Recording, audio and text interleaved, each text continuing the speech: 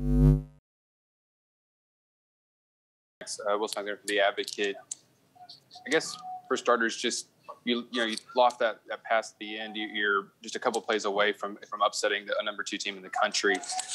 Did you think y'all just stalled in the second half because for what reason would you contribute to y'all's kind of stalling in the second half and maybe not just quite getting over the hump when you needed to convert?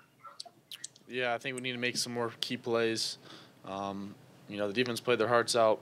We got to be better for them, and we're going to work on it.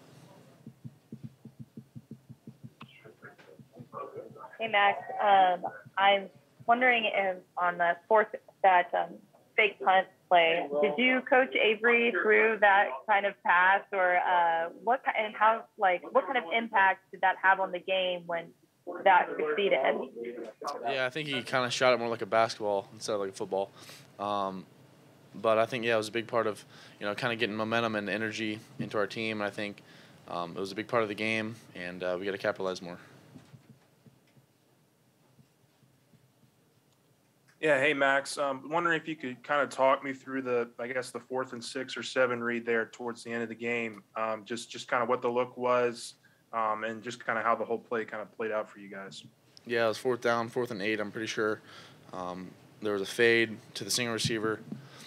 He got jammed up a little bit, so I got to my second read, and I felt pressure, so I knew I had to get it out. It was 4th down, and I just got to put it on him.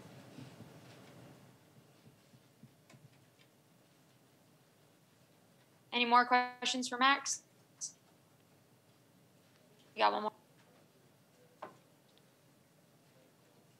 Yeah, and I guess just kind of a quick follow-up. I mean, Coach O was talking earlier, just how, even though you guys didn't pull out a win tonight, how this can kind of lead over and to the next 3 games for you. I mean, just, what kind of positives can you take away from, taking the number 2 team in the country, down to the last snap, essentially? I mean, I feel like we should have, played a lot better. We should have played like this every single week. To be in the spot they're in right now is kind of frustrating, but, we just got to, come back next week and grind for Arkansas. Max, Ed said that, no matter what the spread was, anything like that, like y'all were going to come into this game and win, and you weren't going to be intimidated by the crowd, and obviously y'all played like that.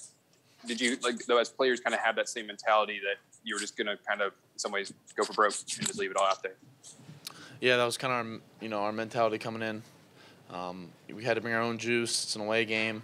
Kind of get hyped up. Got to get hyped up during, their songs, all that stuff. Kind of just bring our own juice and, let that carry on.